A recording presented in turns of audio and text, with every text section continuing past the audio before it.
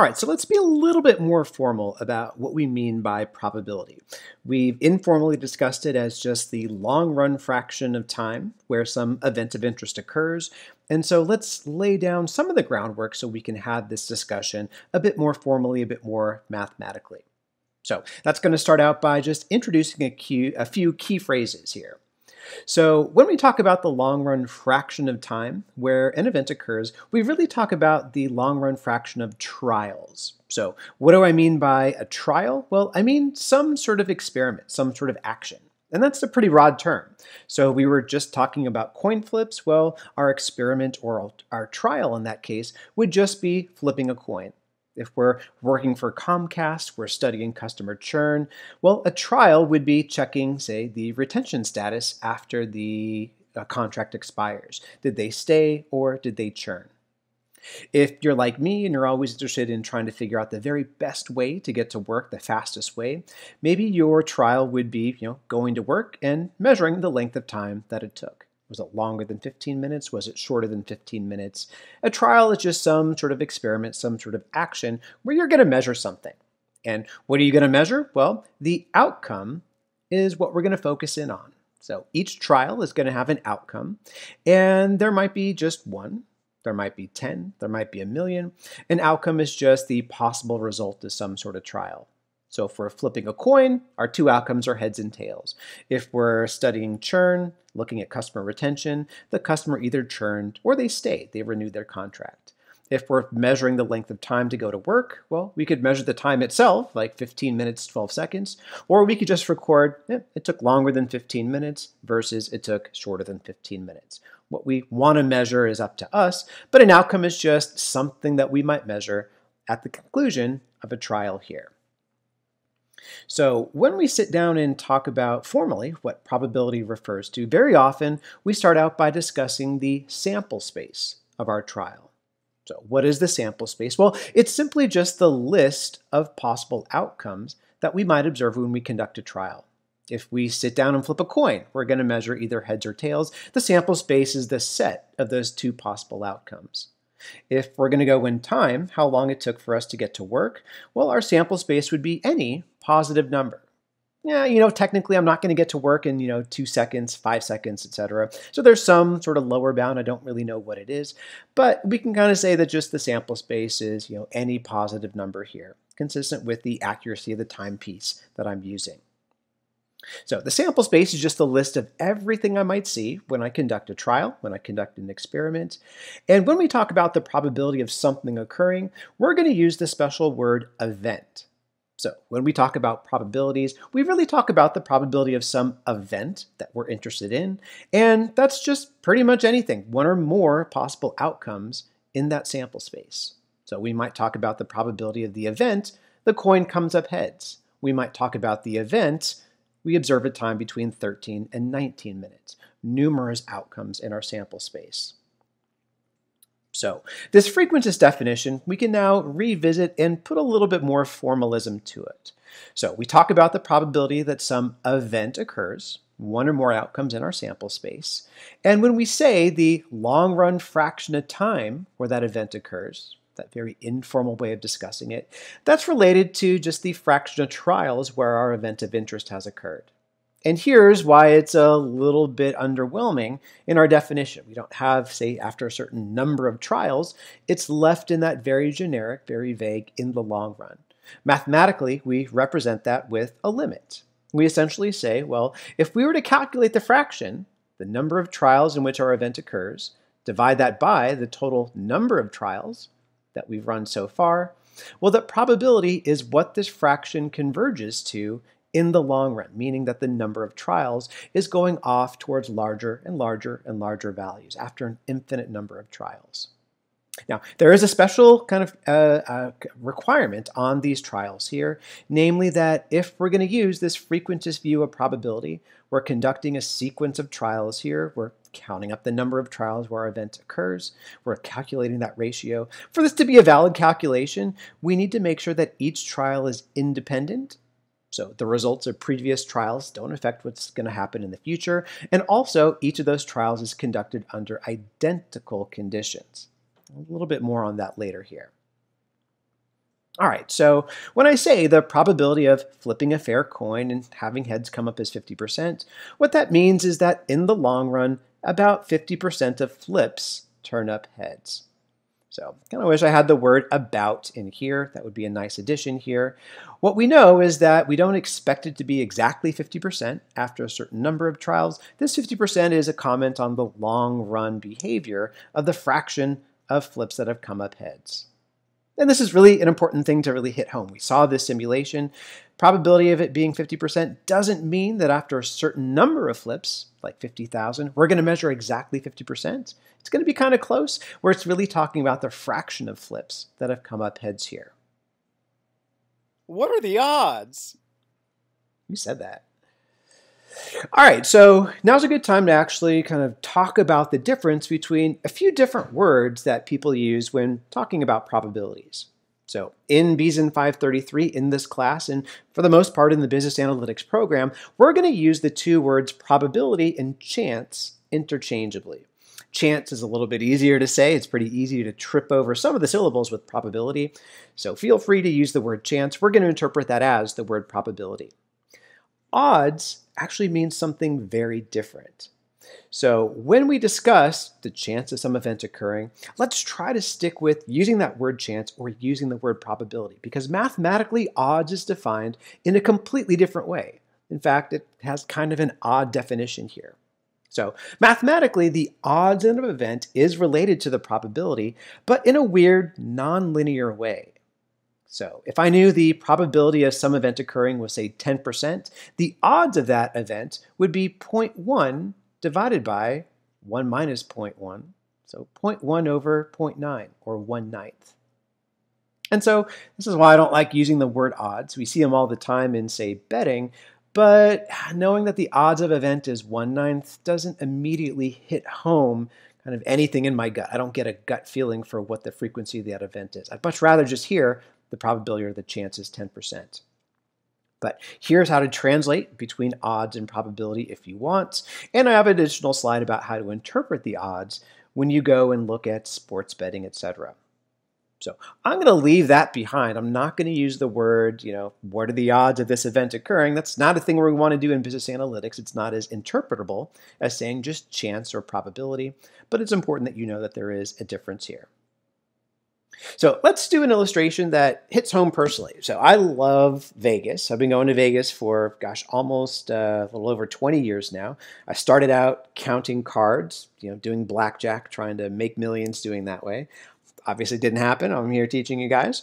But I've grown to love slot machines more and more over the years. And there's this one particular slot machine that I've really grown quite fond of. And that's called Gems Wild Tiles. It's not like your standard slot machine where you have the reels kind of going around and then, if you get 3 cherries, you win a whole bunch.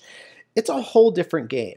And so here's me way back in the day, say 50 pounds lighter, without the beard, all that stuff, just living it up, playing a whole bunch of games of gems here. And what's great is that even though you can't really find gems in a casino anymore, if you do, take a picture, send it to me, like you're going to be my new best friend if that happens. People have programmed these games online and you're able to play them. So let's fire it up, why not? So, number 1, odds maker, that's always going to be me. That's my favorite screen name, quite appropriate here. But let's play some Gems Wild Tiles. Let me kind of break it down how this game works. Hopefully you'll find it as interesting as I do. So, whenever you click start, whenever you play a new game, you're going to be presented with a random arrangement of these tiles here. So 3 diamonds, 4 sapphires, some big rubies, small rubies, some pink hearts, etc. And sometimes something really cool is going to happen. That's not cool at all. Game over, nothing really happened. But what ends up happening is that if the jewels are arranged just right, kind of like in the game Bejeweled, you're going to get a chain reaction. You're going to win a bunch of money. So specifically, what are we looking for? Let's play a few games here. Here's 3 diamonds. You'll notice that the 3 diamonds match. The center tile gets replaced by a wild tile, and the other tiles disappear. You get that chain reaction where they're falling, and the game checks again to see, well, does anything happen? So I can sit here, I can literally play this game for hours. And in fact, I'm going to link to a video where I was playing well over 100 games before something really cool happened that I wanted to kind of show you guys.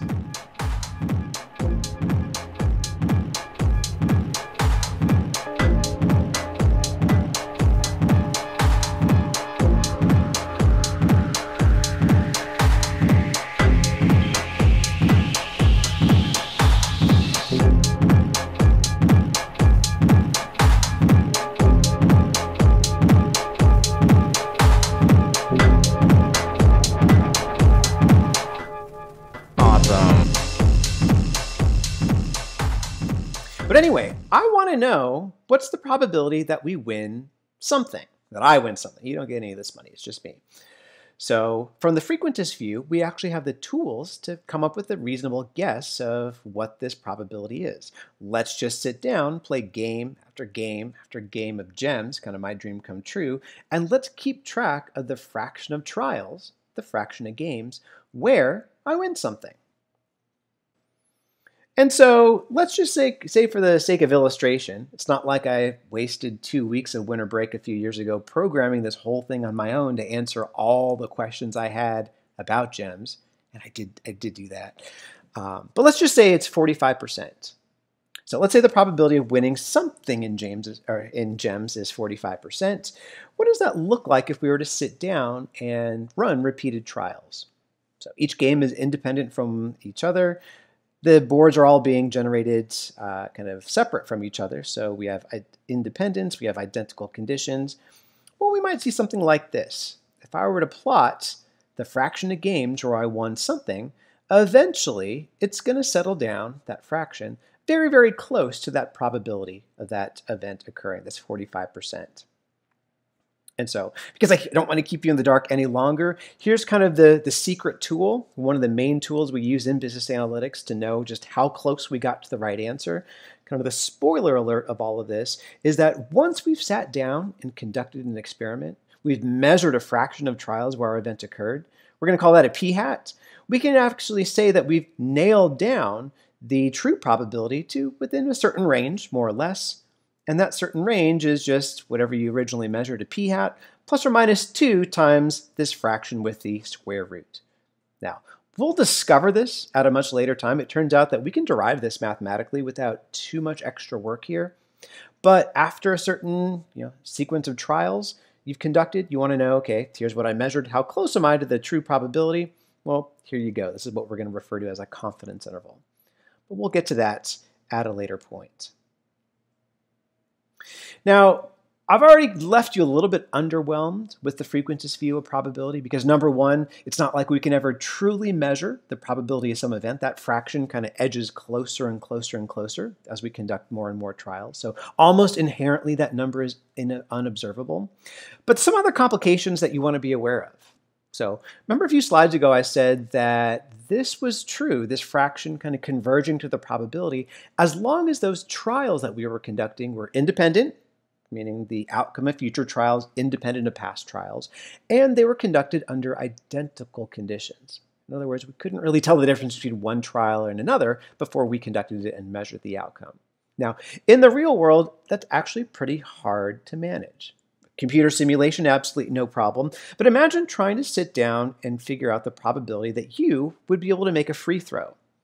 So you do your best, you stand, say, 10 feet away from the basket, you shoot, and after 100 different shots, you've made 32 of them. So a good guess might be 32%. Is that a good estimate of the probability that you would make a free throw? Well, in this case, probably not. And in this case, why is that the case? Well, it's because those shots are unlikely to be really independent of one another. If you're going to shoot 100 different times, you're going to get fatigued at certain points. Maybe you'll go into a cold streak. Or if you start hitting a few, you might have a little bit of muscle memory. You might kind of learn how to make the next few shots. Those shots, the outcomes are going to be a little bit related to one another. So it's a complication. That frequentist view assumes that each trial is independent, identical conditions, and in this case, for what we want to measure, we don't have that. So that fraction isn't necessarily going to be a good estimate of the probability of that event. Likewise, if I really wanted to know, well, what's the probability I can make it to work in, say, less than 15 minutes, I'm going to have a really hard time ensuring that those trials are conducted fairly in terms of the frequentist viewpoint, under identical conditions and independent of one another. So why might that be the case? Well, maybe I leave to work at different times, so I expect the traffic to be a little bit different. The weather might be different from one trial to another as well. These definitely aren't trials that are conducted under independent or identical conditions here.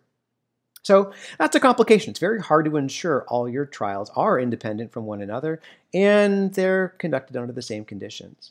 Then another complication is that you just might not have the time to sit down and actually collect a whole bunch of outcomes, conduct that trial or that experiment a whole bunch of times and see what happens.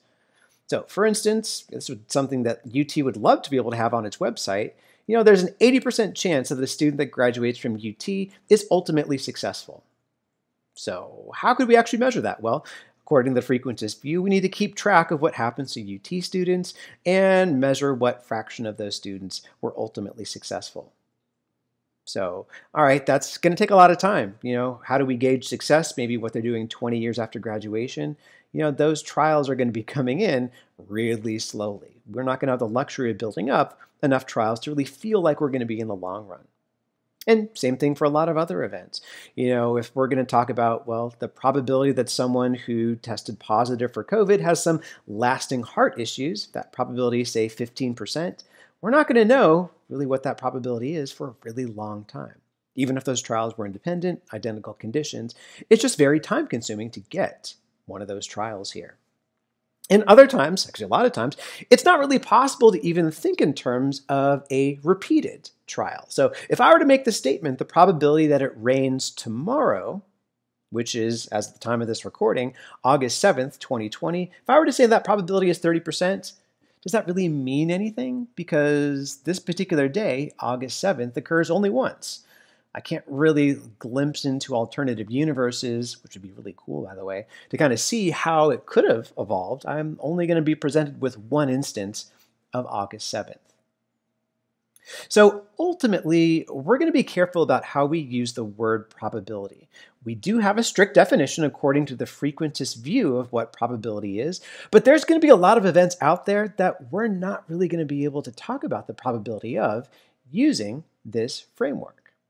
So you'll answer some questions on the homework and in the class discussions about this, but just kind of one last example here just to kind of get you thinking. Let's look at this silver dollar. So I don't know why I have a silver dollar, but I do. This coin's one of those few $1 coins from the US. It's from 1976, my birth year. I'm old. So I'm going to pose to you the following question. We know that the probability of flipping a coin and having it come up heads is 50%, but what if I do something like this? What if I flip it? I'm going to try to do this in front of the camera. Hopefully I catch it. Boom. So I'm hiding it. What if I were to say, all right, the probability that the coin has heads face up is 50%. Is that a meaningful statement? Well, no, it's not. I know that in the long run, when I flip a coin, this one or kind of any other in particular, I expect about 50% of flips to come up heads. But this experiment has already happened. It either is heads or it isn't. I don't actually know what the answer is. But here's going to be one of these key limitations of the word probability. We're not going to use the word probability to describe our ignorance about the true state of reality. So this coin either is or is not heads. If I were to go and check to see, well, what is the outcome? I'm always going to measure heads, or I'm always going to measure tails. So the probability that this coin that I just flipped here has come up heads, it's either 100% or 0%. I just don't know what it is. And because we're studying probability, we're going to be as pedantic as possible. I'm going to say that, we're not using probability to quantify what we don't know about reality. The probability in this case is either 100% or 0%. I just don't know what it is. So let's take a peek. It actually turned up heads here. So that's what I want you to keep in mind. Because we're going to be pedantic about it, because this is a class in probability, we want to know what the limitations of talking about probability are. And so what we want to make sure to remember is that under the frequentist definition, what we're going to stick with business analytics, we do not use the word probability to quantify our ignorance about the state of the world. So most of the time when we talk about probability, it's about some generic event, not something very specific like the probability that this particular coin is going to come up heads on its next flip. Yes, if this was a fair coin in the long run, 50% of its flips would come up heads, more or less. But if I were to talk about a specific instance of that, can't use the word probability for that. I need to use something a little bit more informal. So one more example, just because we have Kenny Miller in this class. Kenny Miller was an undergraduate here at UT. He was a Melton Scholar as well. And he's just an overall great guy and great student. So he won't mind me actually bringing up this example here. In fact, he saw it actually, I think, in a class that he took with me last semester. So as a Melton Scholar, one thing that I had them do, we had 5 of them, is they did one of those escape games. So they got locked in a room, they had to solve a sequence of puzzles, and they had to escape. And to no big surprise, the Melton Scholars, being some of the best and brightest at UT, they escaped without any issue. They got out of the room in 49 minutes. And so here's Kenny right here, big old smile. And so here's an example about Kenny. So let's imagine that Kenny is late to class. Now, he's really never late, so it's not a very realistic example. Let's just say that Ken, we'll call him Ken for this example, is late here. So what if I were to say, okay, I noticed that Ken is late today. The probability he overslept is 80%.